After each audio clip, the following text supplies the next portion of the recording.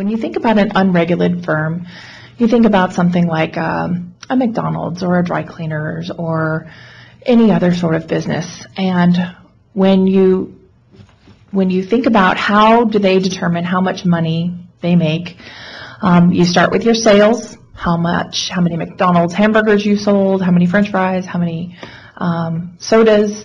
You subtract your expenses. That would be your labor expenses, your rent on the building, your electric and gas costs. And after you do both of that, you get your net revenues.